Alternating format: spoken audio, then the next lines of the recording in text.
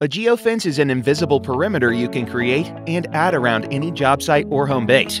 If any of your tools assigned to a place with the geofence feature on are seen outside of the geofence, we'll send you an alert.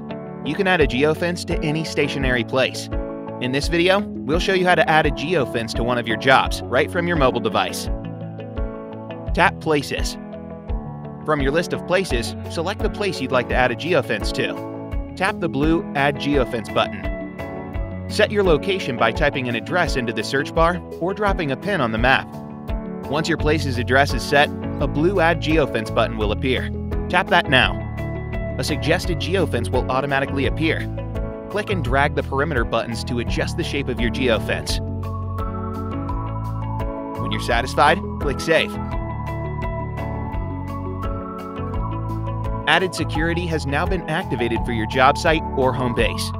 For more helpful tips like this, please subscribe below and click on another video to keep watching.